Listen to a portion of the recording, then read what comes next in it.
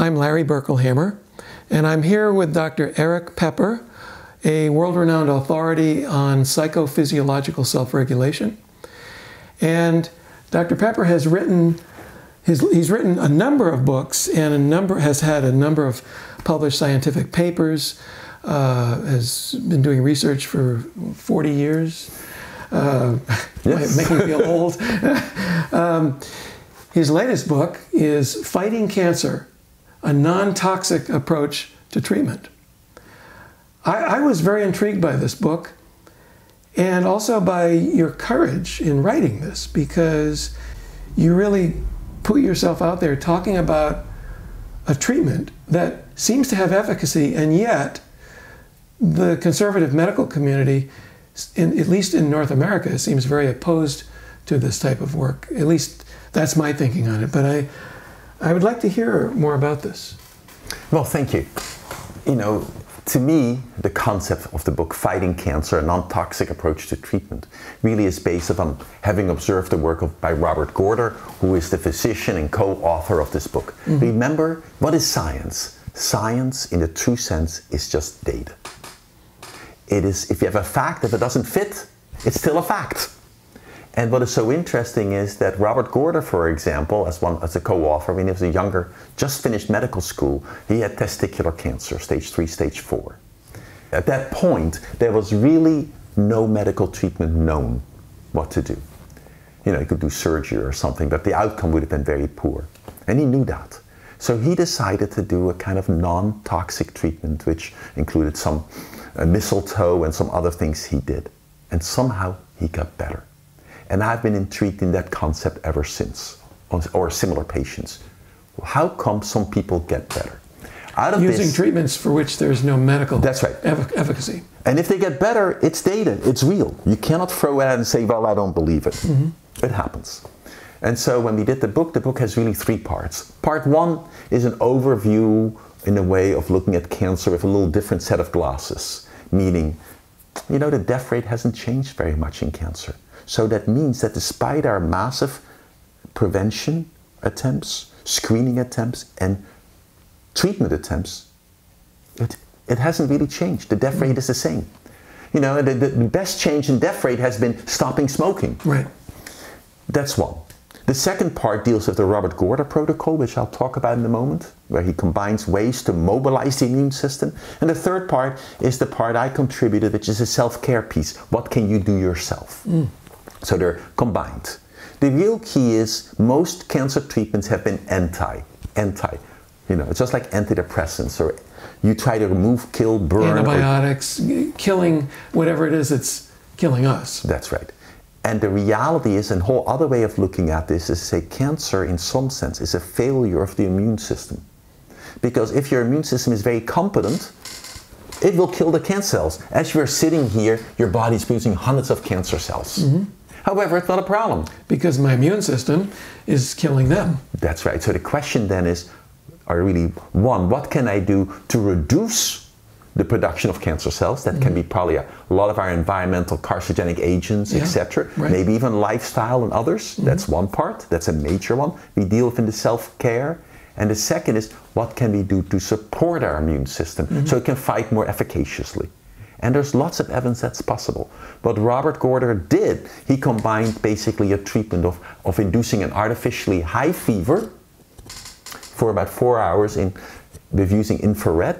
Then it included also a supportive technique where you take the body's own white cells or monocytes from the blood, you artificially in the lab manipulate them in a way so they become dendritic cells, so your own cells, you re-inject them. That is a cell that helps identify cancer cells in your body. And I think that second part has been used in this country. Has been used in this country, for example, for testicular cancer, or prostate cancer, I'm sorry, for prostate cancer. What Robert really did, he was really way before people were doing this, that's one, and he combined both. He used the hyperthermia, or increasing the core temperature, as a way to activate our immune system. When we get a fever, our immune system gets activated. People with cancer, as a group, have a low core temperature, and they don't mount a fever. And Right. they have a disturbed temperature rhythm. So in that sense, he is artificially rebuilding for a moment, you could say, the fever, which is then a signal for the body to activate the immune system so it can fight cancer better. Then he supports it at the same time by having the person get an inoculation or an injection of their own dendritic cells, which were collected earlier and processed in the lab.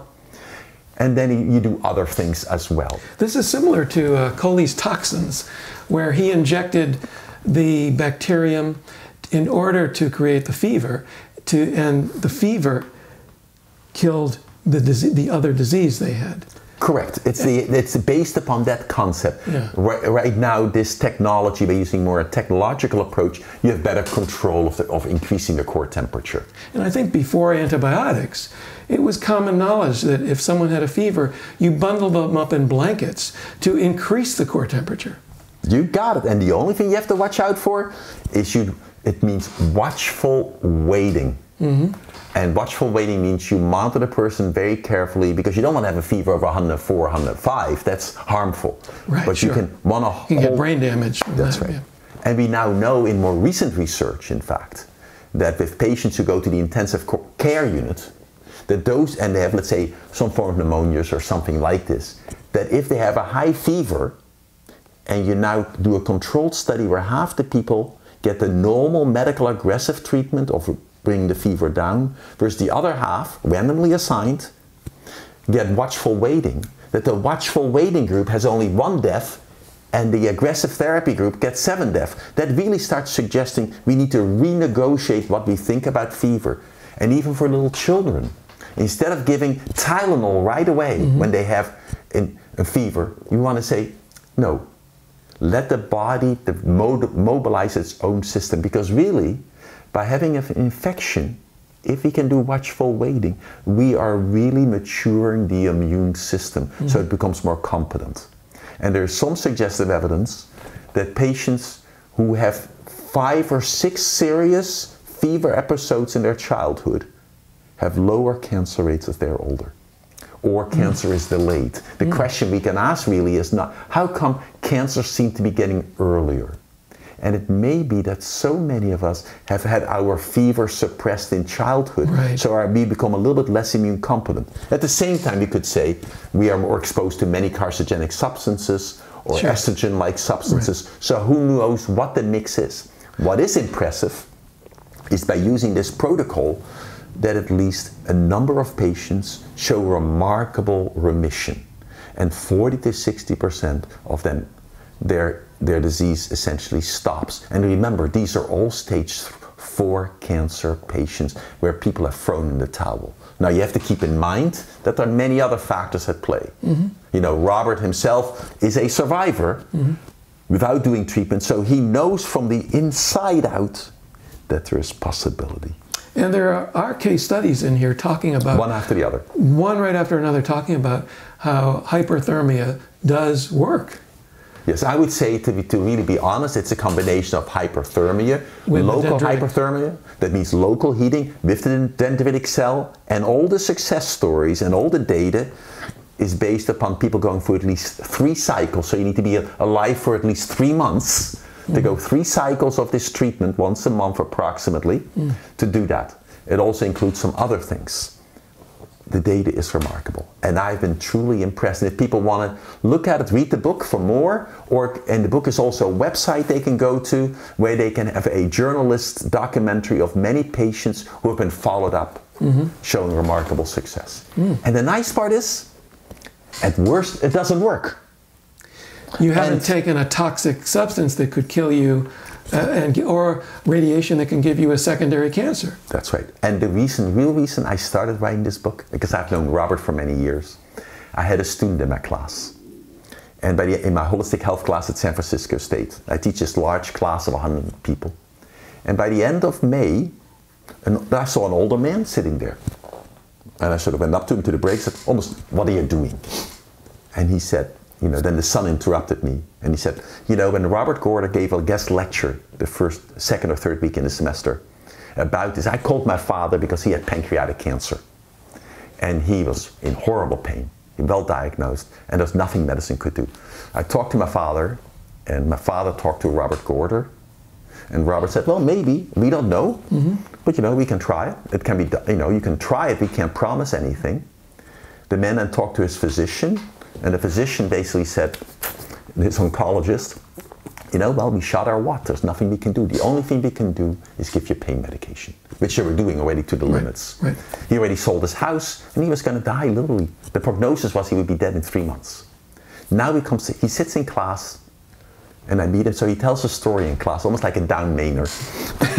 You know, very sort of, he went there, he decided, the doctor, because his doctor said, well, what do you have to lose?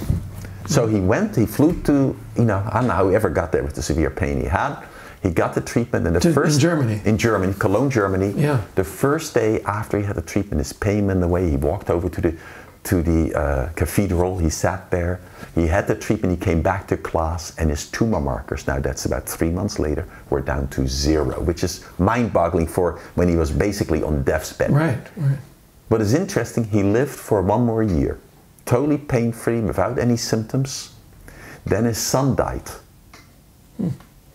And then a month later, he died of a heart attack. I wish there was a better story, but that really gave me, when he came to class, I'll never forget him standing in front of class, sharing his experience. And I said, you know, there's something in this. And that led to the book. And the book is divided really in 3 parts, like I said. Another way to look at cancer, a description of the Gorter process, and many things you can do, even if you don't have cancer, just to mobilize your health, ranging from diets, from living in your evolutionary perspective, to doing relaxation techniques, breathing techniques, self-healing visualizations. I think those are skills we all should be teaching. We really should be teaching the 4 R's: reading, writing, arithmetic, and regeneration. Regeneration. Well, I think anyone who has been told there's nothing more we can do should certainly be looking into this, at least by this book. And anyone who's been given the diagnosis of cancer, even early stage, should certainly take a look at this. And you can do this in conjunction with normal treatment. It's not one or the other. An holistic approach means you use the best of all.